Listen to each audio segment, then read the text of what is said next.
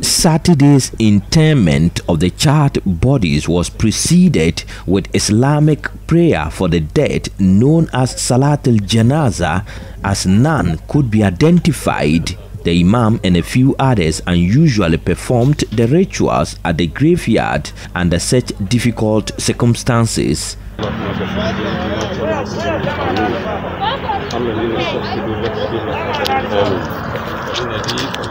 Then the Christian prayer. Records of the bodies are said to have been kept intact, and relatives testified their loved ones were on board the vehicles involved in the accident. DSP Frank Brobe is Divisional Motor Traffic and Transport Department Commander for the Kintampo North Municipality. In the beginning, we took up the investigation into the accident, and then after the investigation, we decided to do postmortem for the burnt bodies. So we prepare all the necessary documents, and we have performed the postmortem on the bodies of those of all the dead people. Let me put it that way. Of those who lost their life, that is the 31 people.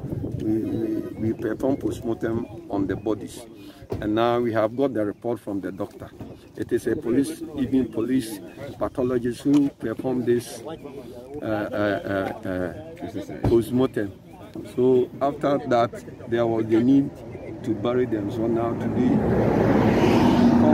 with the collaboration of the municipal assembly, today we are able to bury those we couldn't. The family couldn't come. Now we have buried them. Some of the relatives at the burial ceremony shared their grief.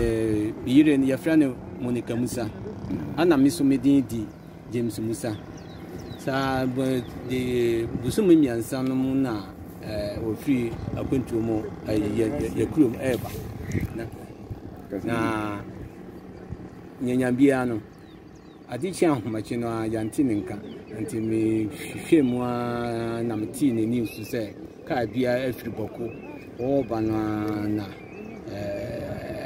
samsiasi but e jet okay ni mu nipa ewo mu nyina chide nipa 6 pe na na afrimu na ye hwehwe number no ana ewo mkura be aduasan so anti na che say me bi hwehwe hospital amanhunu no na che say oye nyamedia waka wo ma ehie no nti ene ana mpenyimfo afremi enra anyimre be 4 o'clock say me bomodian say ni magusu baba na ene na boye mass burial no e dia ma wo ma enye lare no rekonchia no nti ana ye nyina to na bombaduru ya ene den so nyankopon so aye poma wo kwen so ya ye ba bia kura wo mu kura be nti sisi me tenyamia sisi sisi de manya ba bia edi mire to nti se ejire asabia ana di ejaye timi damas o jan class wala on wachi akunde wono de we film ntini mi fanita ntini kala wachi. Meanwhile, Kintampo Municipal Chief Executive Michael Sarkodia Balfour cautions road users to be extra vigilant to avoid such painful experience.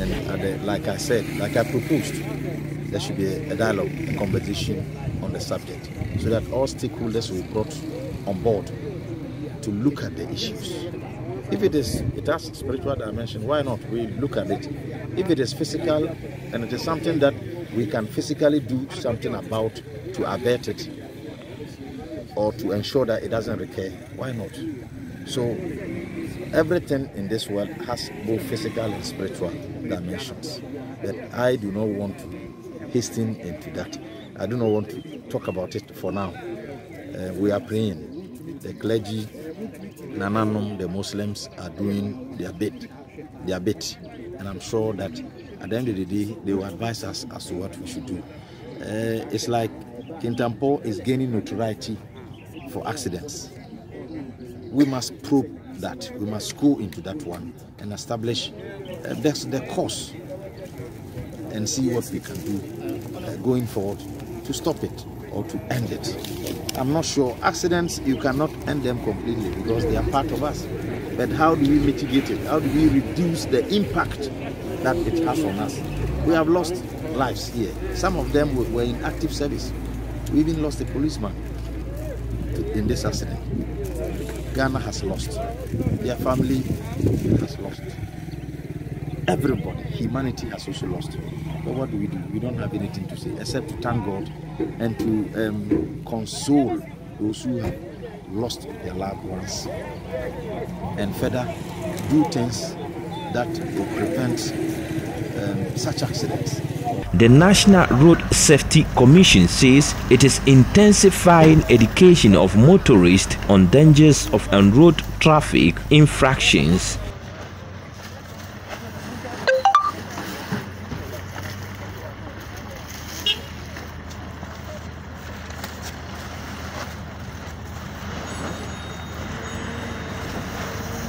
A report by Mahmoud Mohammed Nuruddin.